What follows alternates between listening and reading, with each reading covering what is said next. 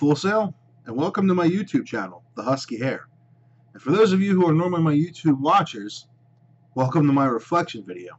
I am currently enrolled at Full Sail University, chasing my graphic design degree on online courses. I decided to have this video cross over with YouTube because for me, this is where a bulk of my design work and effort go into, at least for now. Outside of my job creating advertisements for companies, I spend most of my time creating thumbnails, intros, outros, channel art, slides for videos, such like that. So a lot of my work goes into this. This reflection video is for February's class, TEM, Technology in the Entertainment and Media Industries. Throughout the month, my fellow classmates and I completed various assignments with the goal of not just enhancing our knowledge of our chosen fields, but also being educated on others that can and most likely will play a part in our futures, industries that interact with each other, such as web design, graphic design, or even game design and computer animation. We are now tasked with reflecting back on this month's work and what we've learned. Let's jump into the first topic.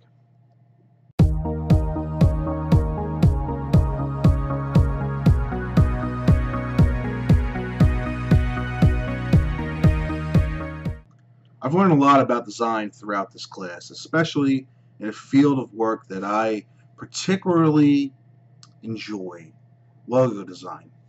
Design is ever-changing. It never stalls or waits. Trends rise and fall, and then rise again, mixed with a bit of nostalgia at a later time. It's easy to look back and see how design changed with history or how we look at what's trendy right now. What I learned is truly how hard, if not impossible, to look and see where design is headed next. In one assignment, I spoke about where I myself think design is headed, especially with logos. I said that I believe that images will play less of a role in logos as we move forward. Our instructor noted in our graded comments that a different student said the complete opposite, that images will play a larger role. I said what I said because I look at what is happening with recent companies, some smaller, such as LastPass, and others as big as airlines, hockey teams, and TV shows. While there are some companies and entities sticking with big images to flow their brand into your mind, to keep it safe there so you always remember them, I see sites such as Brand New with their under consideration section, showcasing a lot of companies hitching their brand on wordplay, flat colors, less design. For an example, Alaska Airlines, I believe it's just Alaska Airlines. They just recently changed their logo. What they had before was Alaska and a really nice, like, stylish font, and underneath of it said Airlines, and just kind of like a plain flat font. They changed the logo now with it still has that nice fancy font, but it's a flatter color of blue, and all it says is Alaska. It doesn't even say Airlines anymore. They're just hitching on the hope that it's Alaska. You know the font, you know the color, we're an airline. That's an even more extreme example because there were no images to begin with. There were just words and wordplay. And Alaska Airlines felt it was best to change to even less wordplay. And that really fits into why I feel design is truly headed in a direction like this, because it's simple. And I believe design is headed in a simpler direction. I feel that way not because of the examples that I see on the internet, but because it also aligns perfectly with my design philosophy. Success should be simple. Simple is success.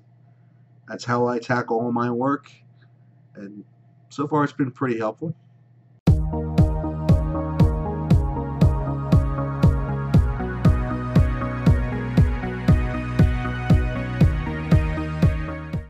While I have a love for creating logos, I learned throughout research in this class that I have a lot of love for many different design avenues. I want to have my hand in a lot of jars, so to say. With this class, I found myself tackling assignments and heading into lynda.com, and thanks to fellow student Kevin Hamrick, codecademy.org, to venture into website coding for web design. I want to fuse my love for design with logos and things like that with creating websites and using my designs to make those websites look pretty awesome. This especially excites me because aside from YouTube and Full Sail and my day-to-day job, I also co-own a startup company with a good friend. We focus on online journalism and making that industry more efficient and easier to tackle for beginners and even experts with our tools and our services that we offer with products like OpenSuite and OpenFeed.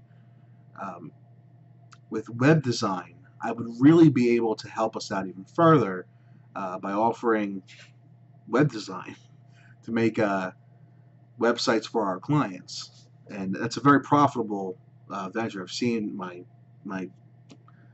friend who I do this business with go through making designs for some of our clients, and he makes a pretty penny. So it'd be a nice thing to get into along with logo design.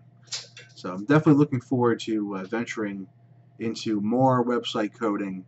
It's definitely something new for me, so it might take a little while, but that is definitely something that I've learned from this class that I have a little bit of a passion for, and I've been on codecademy.org a lot. Thanks, Kevin.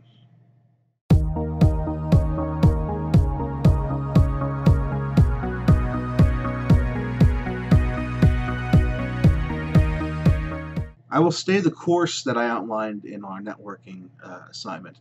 I feel my Facebook page for Ron Hofecker Designs, located at facebook.com/RonHDesigns, is doing extremely well for hosting my work as a portfolio. It also allows me to interact with fans and clients in what I feel is the easiest social medium to do so.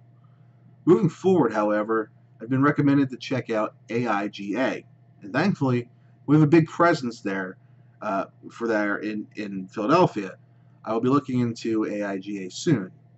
Since I'm also working on my skills with lynda.com and codecademy.org, I'm hoping to soon start applying for internships and networking through there as well. Lastly, I am hoping to soon jump onto Fiverr.com and start taking professional work for logos and YouTube channel assets, such as channel art and thumbnails.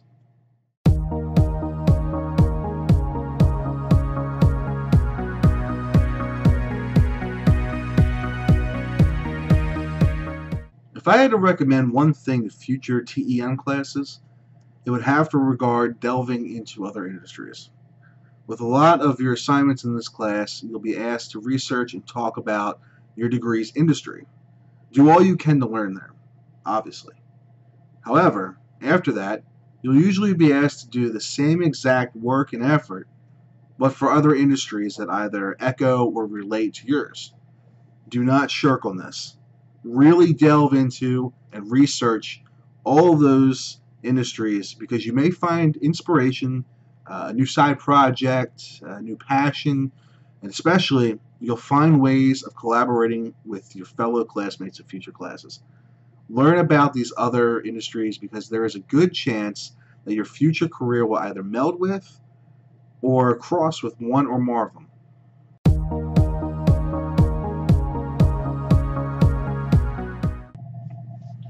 It's been crazy how fast this month's going, but of course it is the shortest month of the year. TEM has been a really fun class, very eye-opening for me, especially with now that I'm learning how to code websites, something I didn't think that I would be doing. So it's been quite a ride. It's been a very fun first 3 months here at Full Sail, and I'm really looking forward to my next classes, but I definitely enjoyed this one, and I enjoyed working alongside with all of you and our instructor.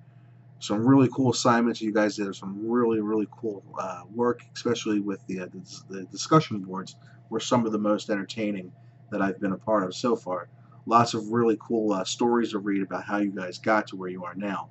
Good luck in future classes, and I hope to see some of you again.